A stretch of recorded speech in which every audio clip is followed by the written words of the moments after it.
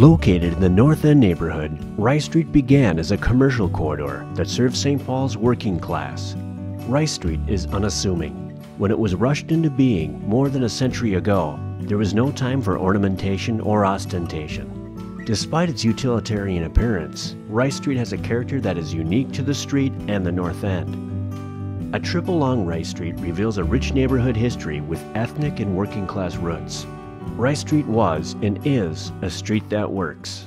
The street takes its name from Henry Rice, who came to St. Paul via the fur trade. Rice settled here in 1849 and quickly made a fortune, chiefly in real estate. Then he went into politics, eventually becoming one of Minnesota's first U.S. senators. Rice served as a regent of the University of Minnesota, president of the Minnesota Historical Society, and treasurer of Ramsey County. As you walk north on Rice Street from University, there is a mixture of religious and commercial buildings, some of which are a remnant of a small Romanian community, which made a striking contribution to the street's landscape. Both the St. Mary's Romanian Orthodox Church and St. Bernard's Church have their roots in the Austro-Hungarian Empire. As a streetcar route, Rice Street was once home to 24 grocers, butchers, confectioners, and bakers operating between Atwater Street and Maryland Avenue. Though less than half of the original commercial buildings still stand, Rice has few vacant lots or empty storefronts.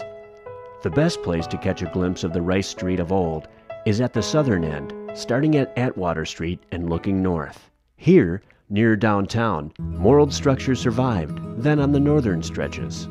These blocks were also home to some of Rice's longest-lasting enterprises. St. Paul's Oakland Cemetery is another site worthy of a visit in the Rice Street area. With roots going back to 1853, this non-denominational cemetery was designed with aesthetics in mind. Notable features include St. Paul Firefighters Memorial, the Soldiers' Rest, and contains the graves of such prominent Minnesotans as former Governor Ramsey, Henry Sibley, and Henry Rice himself.